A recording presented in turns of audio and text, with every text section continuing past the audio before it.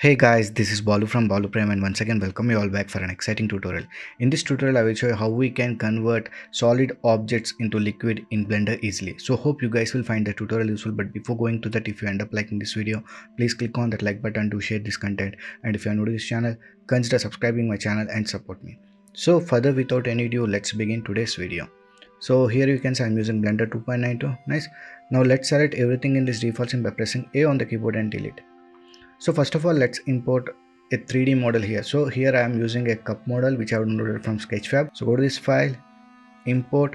It is an object file. So click on this wavefront obj. So here you can see we got our model here.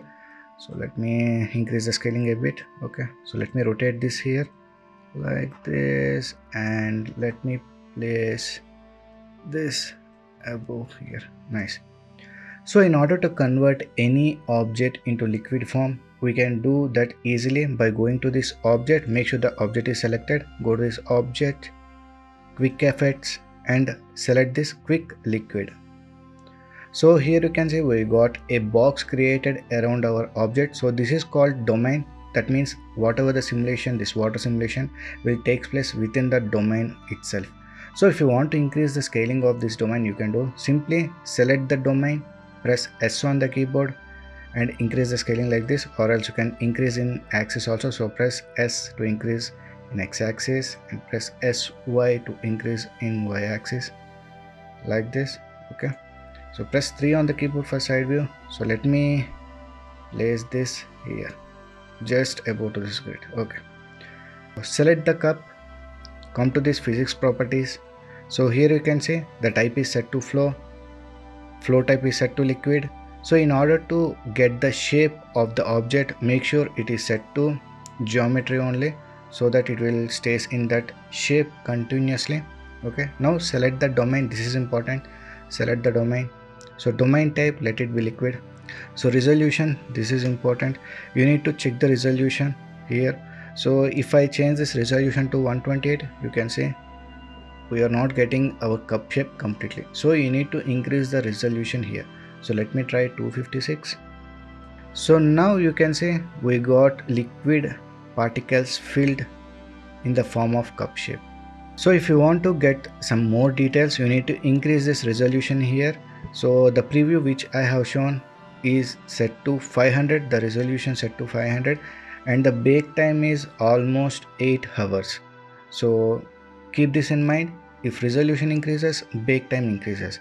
So I will leave this to 256 for this tutorial purpose. Okay, so now scroll down to this mesh option, enable it so that we'll get mesh. Make sure to enable this mesh. So now you can see we got this liquid. Let me go to this solid viewport. So we got our cup shape. So actually this is the liquid. So this is the main cup mesh, and this is the liquid that is created in the shape of our cup. So if you want further details, just increase the resolution. It costs bake time. Nice. So now scroll down. So if you want to increase the viscosity, you can increase the viscosity option by enabling this viscosity, or else you can enable this diffusion and select some presets here. You will get 3 presets here like water, oil and honey. You can select whichever preset you want. So I will leave this to default only. Okay, so now let me select cache folder where I can save the cache file. So here you can say I have selected the folder where to save cache. Okay, so in type, change it to all. Enable this is resumable option. So if you enable this, we can resume the bake at any point here. So make sure to enable that one and just click on this bake all. So it starts baking. It may take time depending upon the resolution what you have selected for domain. So here you can see this baking is done and it took couple of hours to complete. So now if I play this animation, you can see we got our object into liquid form. Nice. So now let's add a ground plane. So go to this add mesh plane, press S to increase the scaling so that it acts as a ground plane. Nice. So now let's add some material onto this cup. So come to this material viewport. So come to this material properties. So here you can see it got liquid shader on that. So if you want to keep that, you can keep, or else if you want to add any other material, you can do that. Just close this one and add a new material. So from this you can change the color of the cup if you want. So I will leave it to white only. So give it a metallic look. Nice. And roughness, I will increase this a bit. So for plain, I will add the same material. I will leave it to white, metallic look. Okay, nice. So if you want to render this scene, we need to add a camera in the scene. So go to this add camera. Now press Ctrl Alt 0. Now press N on the keyboard. Come to this viewport and add camera to view. Okay. So here we can adjust the angle.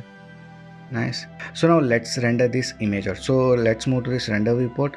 So currently the scene is looking dark because there is no light in the scene. So come to this world properties, color, and add environment texture. So here I will be using HDR image. Select an HDR image. So here you can see I have added some HDRI. So come to this render properties, scroll down to this film and make it transparent. Enable ambient occlusion and let me increase the distance to 1. Fine. So enable screen space reflections and refractions if required. Nice. So now let me play this animation once again. So here you can see we got our liquid falling down. Okay, nice. So if I want to render this out, we can go to this render and click on this render image to see how it looks. So here you can see we got our cup in the scene also.